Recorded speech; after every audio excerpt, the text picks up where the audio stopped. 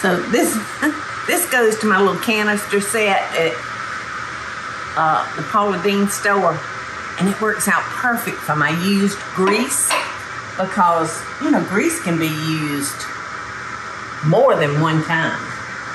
And especially if you're cooking with peanut oil, it has such a high resistance to burning. So I think I'm going to add a little bit more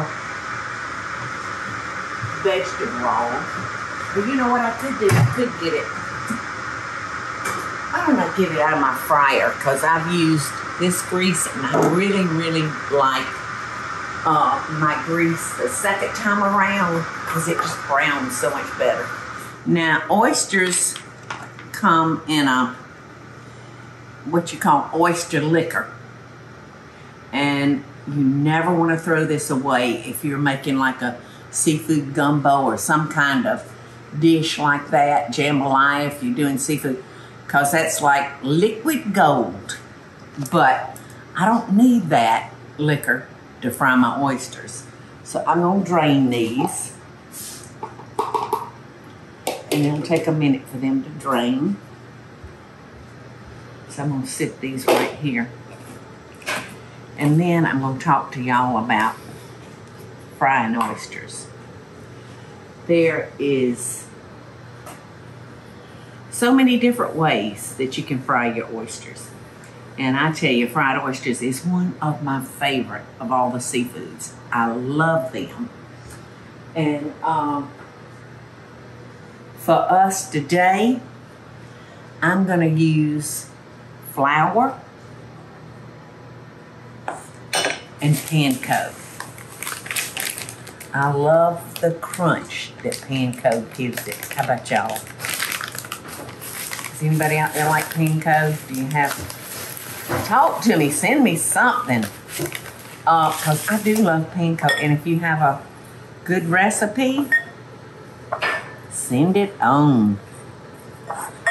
And I'll give you credit for it. Okay, so when you're using, I have found that when you're using panko, for it to really work well, you've got to mix it with some flour because that flour will help the panko actually stick to whatever you're frying. Now, because these oysters live in salt water, and because of that reason, I'm not going to salt them. But I am going to use a seafood seasoning. And this is mainly what we use down here is Old Bay. I'll just go ahead and say it. And I'm going to add some pepper.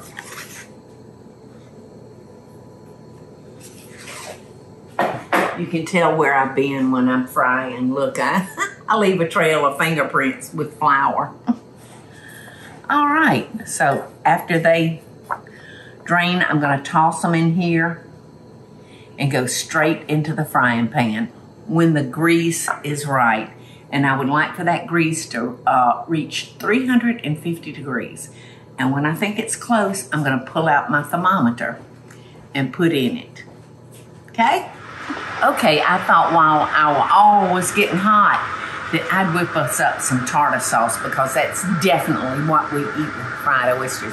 We don't eat cocktail sauce with it, but tartar sauce. And I am so proud of the tartar sauce that's made in all of my restaurants. They truly followed my recipe, so that's always good. All right, so I don't have any dill relish, so I'm just using some sliced dill pickles, and I forgot my onion. So to me, what makes good tartar sauce is not chopped onions, but it's the onion juice. Now I had the purple onions left over from dinner night before last, so I think I'm going to use those. And to me, these purple onions are stronger, a lot stronger than my sweet Vidalia onion. But so I'll put those in there and see how that's going to work. This silly salt is so good. This was our giveaway this week. Yep. And our Monday bundle, what? Yep. All right, so I'm just going to put a little sea salt in there. And believe it or not, the lemon pepper actually has salt in it. So I'm just going to put a little bit of that to kind of get that lemon flavor. And I just love this miniature food processor because it's just perfect if I'm making cocktail or tartar. You know, just a small amount of a sauce. So I'm going to use my helping finger. That's a long pointer finger, isn't it? You know, to me, for tartar sauce, less is more. You know, no kind of tricks on your tartar. Just keep it nice and simple.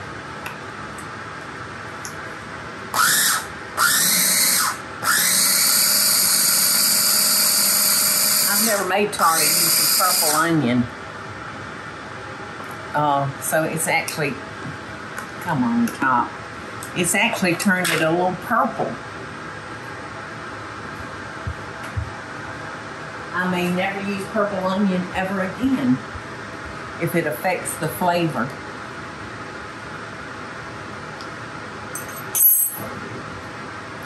It's delicious. A little on the salty side, and I didn't even put salt in it, so all the salt came from the sea salt and the lemon pepper. So in order to cut some of that salt taste, I'm just going to add more mayonnaise.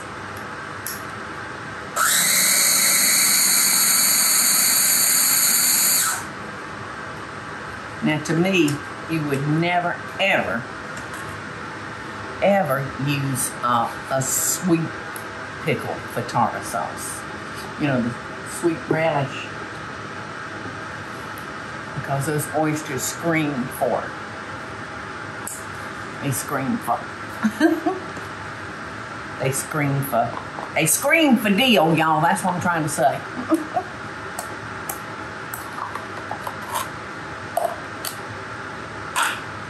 Okay, so that's ready. We did that so quickly. And that purple onion actually gave it like a soft pink color. And you can really taste the onion since it was purple. That's just a strong, strong onion. So there we go. That easy. So now all we have to do is get those oysters ready. And you'll want to be fairly gentle with your oysters. And you want to add them as fast as you can at the same time. Because it doesn't take long for these little things to cook. Now some people like, in fact, I've had them come into the restaurant and say, now I want crispy oysters. Okay, I'll cook them crispy. All right, so here we go. Oh yeah. Yeah. Please don't pop on me. I feel like I'm cooking chicken livers. You know how bad chicken livers will pop you. Their body is much like a chicken liver. Whoa!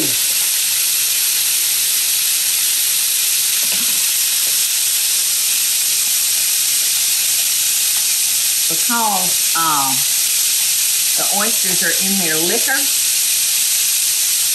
you don't need to soak these in buttermilk or anything like that.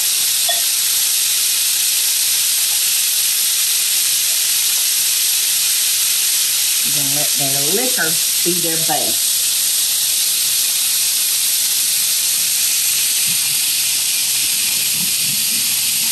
So I wish I knew what kind of oysters y'all like. If you like crispy or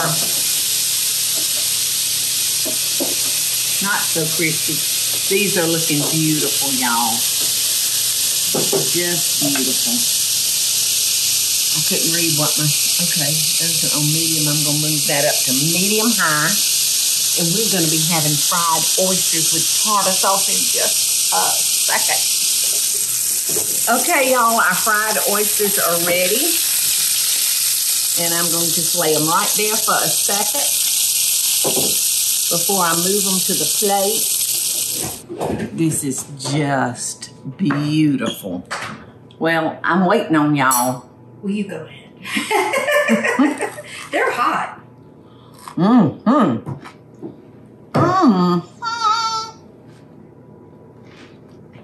Isn't that when you like an oyster hot? You know, rumor has it that oysters are like an aphrodisiac for men. I don't know if it is for women. It's never made me an aphrodisiac. Made me want to go home and go to sleep. So full from oysters. But they're really so good.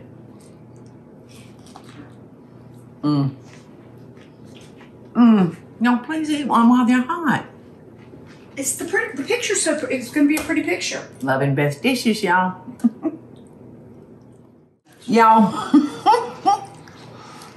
we cleaned out the oyster plate as soon as they were cool enough for us to put in our mouth, didn't we? Yes, ma'am. And while I was standing up there eating an oyster, I told Teresa and Eddie, oh, stuffings. There was one thing I wanted to mention to y'all. And this is it. My grandmother Paula was a meal user, M-E-A-L, ground, stone meal, ground meal. My mother was a flour user.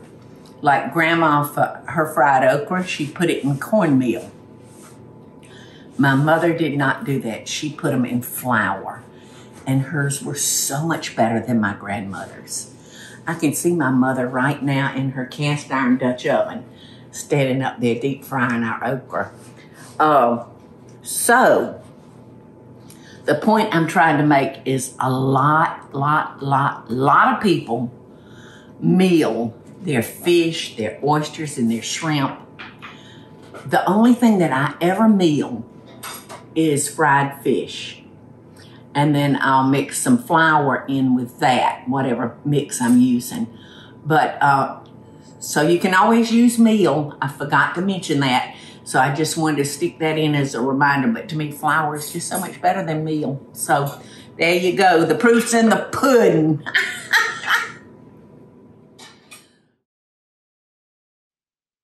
Hey y'all, it's Paula Deen. Now, if you enjoyed this video, be sure to like it and click the subscribe button as well as the notification bell to be alerted when I post a video. Love and best dishes, y'all.